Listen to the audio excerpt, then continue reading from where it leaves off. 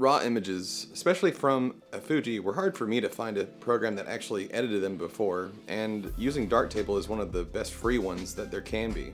So let's go through a raw photo that I took down in Florida for this wedding, and I'll show you how I go about editing a photo in Darktable. So you can pause here if you want to read the things around the sides. It just kind of gives you an idea of how the certain buttons work. However, I'm just going to show you a simple way to just import your photos or your RAWs. It doesn't really show you any previews of the photos, but if you know which one you're looking for, which I did here because I did some research beforehand of which I wanted to do, so I didn't show anybody's faces, but I wanted to pick this one out because it has the look and it's already set how I want it to. It's properly exposed, so we'll go through on how to do exposure first. So some of these things like contrast and stuff can be done through this. You can do like your dark and your exposure. You adjust the exposure.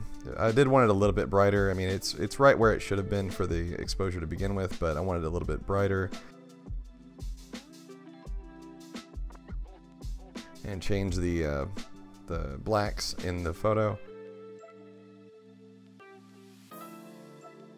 And this right here actually is something I found a little bit later, is that white balance is adjusted twice, which I'll show you where that one is in a second, which is right here.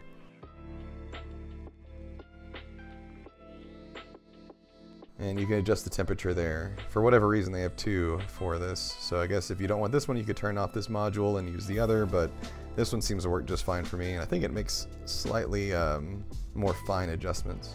And then here we're just talking about cropping. So there's a lot of things where you might be off just slightly from having the horizon look straight across, which is what I want to have so it doesn't look funky. But if you ever want to do that, you can do it from the rotation there and the cropping here if you wanted to get in closer, which I think this one I think I did just a little bit closer on this. And I think we about got it there.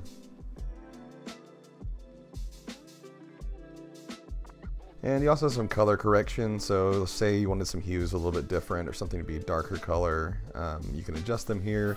And honestly, I've never seen this one in Lightroom. I used to use Lightroom 5, and this one seems a little bit more in depth with how it adjusts the colors, and honestly I like how it does it. And one thing about these files that you create through this, they're XMP files, which is like a side-loaded file where you don't have adjustments to the actual file itself. It's a side-loaded one, so it won't destroy the data in your file that you have currently for the RAW. So that way, whenever you end up exporting this as a JPEG, which is how most people are going to view it, it won't look off or the resolution won't be lowered. And here is just the noise reduction, which honestly this one's way more in depth than the Lightroom one ever was, so you can actually adjust specific areas and they'll either become softer or lighter depending on what you've got.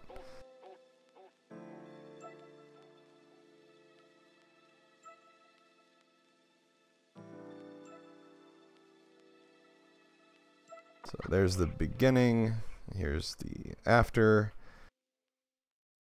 I think it's come out pretty good so far, so we're going to go ahead and try to export this. And in here in the export settings, you do that from Lighttable. And you'll do that right here where you'll go find whatever file folder you're doing it in, whatever project it is. And one thing I noticed on here, they have JPEG 2 and JPEG. You'll want to choose JPEG because JPEG 2 isn't necessarily supported on every system. And you can adjust the size that the export comes out as. This one was exported as 1280 by 720. And I think that looks fine, at least for this demonstration purposes. You'll know what the size that you need are. You can even look at the native resolution from the RAW file or your JPEG if you do JPEG and RAW in your camera, so you can get it to the proper resolution you want it to be at. Especially if you already know the size of the print that you're wanting to make, that'll help a lot with adjusting to whatever size the file should be output as.